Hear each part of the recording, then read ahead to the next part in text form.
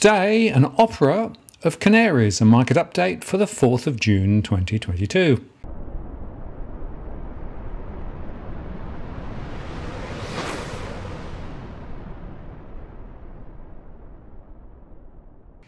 Hi again, it's Martin North from Digital Finance Analytics on this post covering finance and problem news with a distinctively Australian flavour.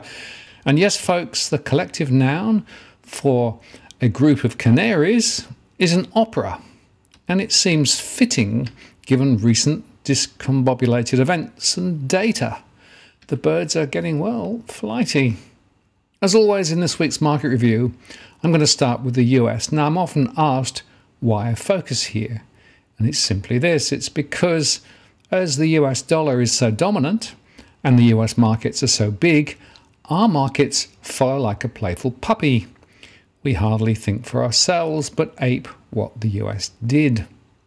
And we will also cover Europe and Asia, where, by the way, several markets were closed on Friday, before then coming back to talk about Australia.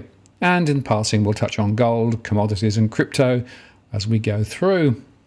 Now, US stocks resumed their trend of weekly losses after strong hiring data cleared the way for the Federal Reserve to remain aggressive in its fight against inflation. Treasuries fell and the dollar strengthened against peers. The Dow Jones Industrial Average slipped 1.05% to 32,898. The Nasdaq fell 2.47% to 12,012. And the S&P 500 fell 1.63% to 4,108. And the financials index, by the way, was up 1.41% to 586.81, while the VIX rose 0.28% to 2479, a little down on recent highs, suggesting perhaps a little less fear in the markets for now, but still elevated.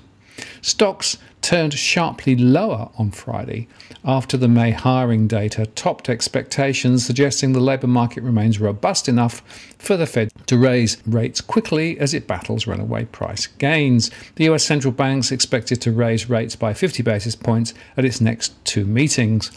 Market-derived odds for a third hike of that magnitude in September has now held steady at 85% after the jobs report. Non-farm payrolls increased 390,000 last month after a revised 436,000 gain in April, according to the Labour Department report.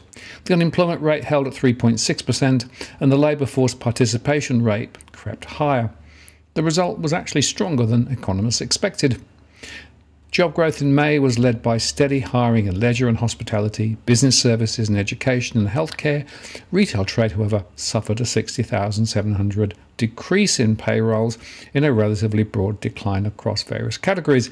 Even with the drop, retail employment remains above pre-pandemic levels. Leisure and hospitality added 84,000 jobs in May, most of which were in accommodation and food services, and employment in business and professional services rose 75,000, and payrolls increased by 74,000 in education and healthcare. Construction employment registered a 36,000 gain, the most in 3 months. But payrolls in the industry are at a risk of cooling eventually against a backdrop of higher mortgage rates that have been slowing demand for housing. The labour force participation rate, that's the share of the population that is working or looking for work, rose to 62.3%, and the rate for workers aged 25 to 54 climbed to a pandemic high of 82.6%. Overall participation has been slow to recover to pre-pandemic levels after many Americans left their workforce for good during the pandemic, in part due to childcare challenges and early retirement. So the report suggests that employers have had success filling open positions in the month, and it also potentially provides more broader reassurance that the economy can achieve a soft landing as wage gains moderate from their more rapid pace through most of 2021. But average hourly earnings rose less than forecast, 0.3% from April, the same as the previous month. They were up 5.2% from a year earlier. That's a slowdown from 5.5% in April. The jobs report will provide mixed feelings for the Fed, which will welcome the steadier jobless rate, firmer participation rate, and possible softening in wages, while worrying that the economy is still running too hot to convincingly drive inflation back to the target, Sal Guattari, senior economist at BMO Capital Markets, said. In fact, the gain in employment in May was the weakest since April 2021, and there is probably going to be a further downshift in the months ahead. Yet, despite talk of hiring freezes, there are still nearly 2 job openings for every unemployed person, which means outright job losses are unlikely near term. Overall job growth is expected to slow in the coming months, though, as the labour market reaches pre-pandemic employment levels and the unemployment rate remains historically low. That means monthly payroll gains of 500,000 or more, as experienced over the last 2 years, are likely for the US. Now, the figures may provide some comfort to President Joe Biden and Democrats as they face a difficult challenge defending their thin congressional majorities in the November midterm elections. Even so, rapid price gains have far outweighed plentiful jobs in polls of Americans that have shown unhappiness with the economy and disapproval of Biden's performance. In fact, later Biden touted the state of the US economy following a better than expected jobs report, even as he acknowledged it's likely to be overshadowed by record high inflation that's causing pain for Americans. I know that even with today's good news, a lot of Americans remain anxious, and I understand the feeling, Biden said on Friday. He added, "There's no denying that high prices, particularly around gasoline and food, are a real problem for people. But there's every reason for the American people to feel confident that we'll meet these challenges. I understand that families who are struggling probably don't care why the prices go up. They just want them to go down." And the president again sought to shift responsibilities to Republicans who, along with Democratic Senator Joe Manchin of West Virginia, have stalled his economic agenda in Congress. "I'm doing everything I can on my own to help working families during this stretch of higher prices," he said. "I'm going to continue to do that, but Congress needs to act as well." So the S&P 500 slumped 1.6% in the afternoon, tipping the benchmark index into negative territory for the 8th week in the past 9 weeks. And Tesla also dragged tech shares lower on Friday after reports that the company plans to reduce its salaried workforce. Shares in Tesla tumbled 9.2% to $703.55 in New York. It shed 38% of its market value from early April. Chief Executive Officer Elon Musk said the electric car maker needs to cut staff by around 10%, according to an internal mail titled "Pause All Hiring Worldwide," though actually it relates to white-collar ranks, which were bloated, he said, and he would keep hiring workers to make cars and batteries, so the real number could be closer to 5%.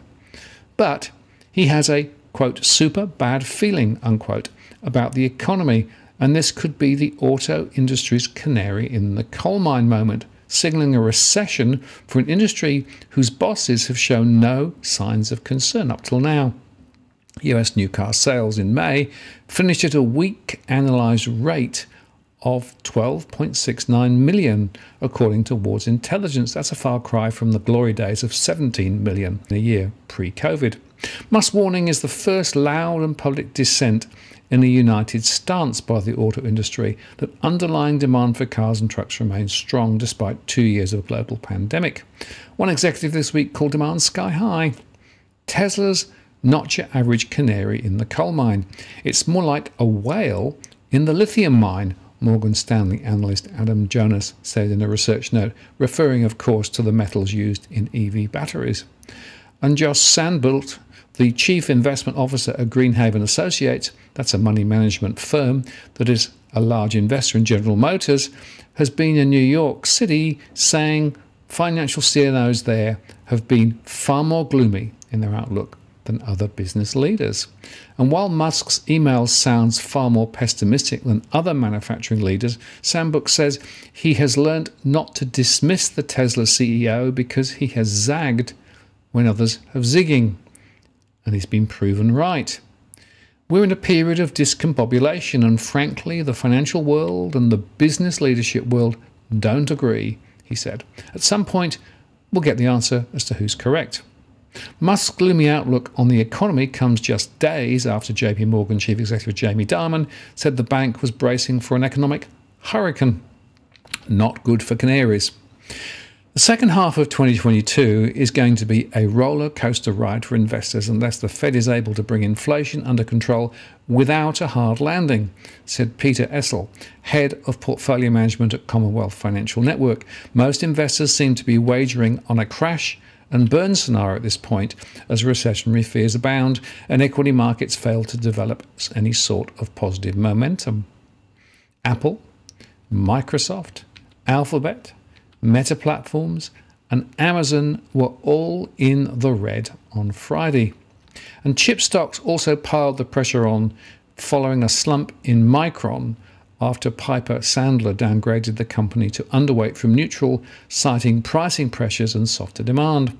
Coinbase also flagged worries about the macroeconomic backdrop after the cryptocurrency exchange extended a hiring pause and said it would rescind some accepted job offers. It closed at 66.69. And CrowdStrike fell more than 7% even as it raised full-year guidance and reported first-quarter results that beat on both the top and bottom lines. And airlines, which have racked up gains recently on bets of a summer boom for travel demand, were also in the firing line after American Airlines Group forecast capacity toward the lower end of guidance, citing a lack of staff. Delta Airlines and United Airlines were down about 3%. Investors remain beholden to economic data and how it will impact the pace of US monetary tightening, as worries mount that a restrictive Fed could throw the world's largest economy into a recession. The strong jobs report quelled some concern that growth was slowing too sharply, while at the same time clearly the path for the Fed is to stay aggressive. People were hoping for a number that would be able to dissuade the Fed from their stated plan of continual 50 basis point hikes and quantitative tightening, and they didn't get it today, Steve Sosnick, chief strategist at Interactive Brokers, said. What this number tells the Fed is go ahead and keep hiking rates like crazy because you're not creating unemployment. You can put pain into risk markets to hopefully cool demand. And that's not what we want to see, and I think it's been reflected in the stock market today, said Jim Bianco, founder of Bianco Research. The Fed decision is a done deal at this point, so this report is more about what it tells us about underlying demand and the economy's ability to handle everything. It's a good report that shows the general population is coming back into the labour force, said Sean Cruz, head trading strategist at TD Ameritrade. Meanwhile, energy shares advanced as crude reached $120 a barrel in New York, securing its sixth straight week of gains.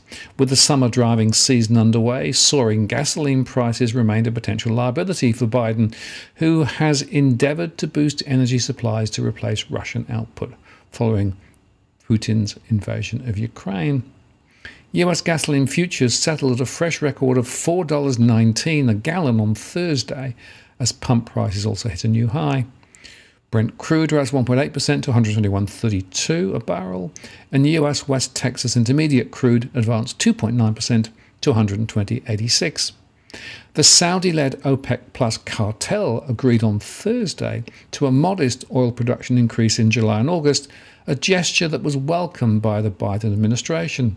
Asked about OPEC Plus on Friday, Biden called it a positive development, but said he didn't know if the increase in output would be enough. And now markets are expecting rising demand as China eases COVID-19 pandemic-related restrictions, at least for now. Gold prices, however, fell nearly 1% after bullion's appeal was dented by the rise in the US dollar and Treasury yields following the strong jobs data. Gold closed at 1,854. 10-year Treasury yields edged back towards 3%, the benchmark 10-year notes. They were up at 2.941%, while the rate-sensitive 2-year note gained and was up to 2.6565. The US dollar edged higher against a basket of currencies after that employment report. The dollar index rose 0.383% to 102.14, and the euro was down 0.25% to 1.0719. But Bitcoin fell below $30,000 again and was last down 2.4% to 29,747, so it's still in the doldrums with little direction. European indices opened higher in trading on Friday morning, picking up where the US indices left off on Thursday, but they fell away later. At the close in Frankfurt, the DAX declined to 0.17% to 14,460, while the CAC 40 was down 0.23% to 6,485. And the FTSE 100 was closed for trading due to the Queen's Platinum Jubilee. The Pan-European Stock 600 index fell 0.26%, with volumes expected to be subdued due to those holidays in Britain and also in China, and ended the week down 0.9% at 440.08. The rate-sensitive information technology sector led losses on the Stock 600, while the auto sector declined 1.6% as France's Foreca slid 6.8% to 23.78. Investors ramped up their bets on ECB interest rates rising this year and priced in a bigger 50 basis point hike at one of the bank's policy meetings by October, following data this week showing record high inflation in the Eurozone at 8.1%. The big economic news was German export numbers, which came in ahead of expectations at 4.4%, as did the trade surplus, coming in at 3.5 billion euros against an expectation of 1.6 billion euros. This came with the backdrop of fears that the Russian-Ukraine war and related sanctions could potentially have slowed the European economy down. Eurozone manufacturing output growth stalled last month, though, as factories struggled to source raw materials, while demand took a knock from steep price pressures and fears about the economic outlook, according to a survey. Russia's invasion of Ukraine, coupled with renewed COVID-19 related lockdowns in China, have exacerbated supply chain bottlenecks and left factories struggling, and forward-looking indicators in the survey did not point to an imminent turnaround. The seasonally adjusted S&P Global Eurozone PMI Composite Output Index fell to a 4-month low of 54.8 in May. That's down from 55.8 in April. And while the headline measure was still indicative of economic growth across the euro area, it also highlighted a loss in momentum. This slowdown was exclusively a result of a softer service sector expansion amid signs that the post-lockdown rebound was losing some strength. Nevertheless, services activity continued to rise at a robust pace and masked clear weaknesses within the goods-producing sector. Although manufacturing output growth edged slightly higher from April 2022's month low, it was subdued and below its long-run average, and there was evidence of sustained capacity constraints across the Eurozone private sector in May as backlogs of work rose for a 15th month in a row. Staffing issues, material shortages, and rising new order intakes each contributed to a build-up of outstanding business. To help work through backlogs and accommodate for anticipated demand, private sector employment across the Eurozone increased during May, and in fact the rate of job creation accelerated to a 10-month high. But business confidence eased slightly and was among the weakest seen since mid-2020. The war in Ukraine, rising prices, supply frictions, and a general slowdown in the economy were all cited as concerns by surveyed companies. And on the price front, latest survey data continued to highlight severe inflationary pressures across the euro area. Although the increase in input costs was the slowest for 3 months, it was faster than anything seen prior to this, and rising wage and energy bills were accompanied by higher raw materials and fuel costs, according to the report. To protect margins, prices charged were raised during May, and overall the rate of output price inflation was the second steepest on record and surpassed only that seen in April. In other words, more inflation ahead. In Asia, markets were also twitchy, though stock markets in both China and Hong Kong were closed for a public holiday on Friday. China continues to reopen partially after the COVID lockdown and continues to stimulate the economy. For example, the central government ordered state-owned banking heavyweights to set up an 800 billion yuan or $120 billion line of credit for infrastructure projects. The Japanese Nikkei was up 1.27% to 27,761, and the South Korean Kospi was up 0.44% to 2,670. Down here in Australia, Australian shares rallied on Friday as strong gains in materials and tech stocks pulled the benchmark higher for the third week in a row. The S&P ASX 200 rose 0.9% to 7,238, taking its weekly gain to just 0.8%. Materials advanced the most, boosted by demand for iron ore. Champion Iron was the biggest index outperformer, up 8.1% to $7.84. BHP Group jumped 2.5% to 46.76, and Rio Tinto rallied 2.7% to 116.03. Fortescue Metals rose 4.1% to 21.46. Lithium stocks extended their rebound from Wednesday's sell-off, led by Pilbara Minerals, up 7.5% to $2.45, closely followed by Liontown Resources, 6.7% higher at $1.27. The local technology sector nudged up 2.3%, tracing a strong advance by the Nasdaq overnight Thursday. Live 360 rose 4.3% to 338, and Afterpay's parent block leapt 4.5% to 119.76. The major banks' results were mixed, with CBA and NAB slightly lower, while ANZ and Westpac edged up between 0.2 and 0.3%. Pathology and day hospital player Helios was the biggest laggard, down 8.6% at $3.80 after flagging a difficult second half of its financial year, and the consumer discretionary sector was the only index category to post a loss, albeit a small one. Shares in Incance Healthcare leapt 8% to 40.5 cents after positive results from clinical trials to treat sleep apnea. The Australian dollar was at 72.08 cents in the session, putting on track for a third straight weekly gain. Bolstering the local currency were expectations of higher interest rates and the reasonable GDP result that came out this week. The Reserve Bank of Australia holds its policy meeting on Tuesday and is considered certain to raise its 0.35% cash rate for the second month in a row. Interbank futures are fully pricing in a quarter-point lift and gives an 82% chance of a larger 40 basis point increase.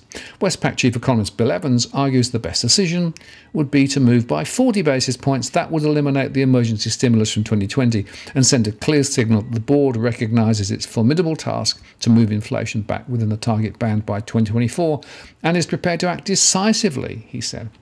And about a third of economists polled by Reuters expect a 0.4 percentage point lift. So I'm afraid those Canaries are getting pretty antsy, what with higher interest rates, higher inflation, slowing economies and weakening stock markets. Nothing here other than to suggest that uncertainty is going to continue, and indeed market performance will be weaker, I think, in the months ahead. The fact of the matter is those interest rate rises are going to come through, and it's going to hit everybody and everything. And I still am not convinced personally that the market has fully taken in and taken on board the implications of that. Not least, of course, in Australia, with the very high leverage that households have to their mortgages, and of course the fact that we are very reliant on what happens internationally. And if demand from China relating to, for example, iron ore tails away because they have issues, well, that could be negative for us too. Therefore, watch the Canaries, but unfortunately they do seem to be making something of a racket just now. I'm Martin North from Digital Finance Analytics. Many thanks for watching, and I'll see you again next time.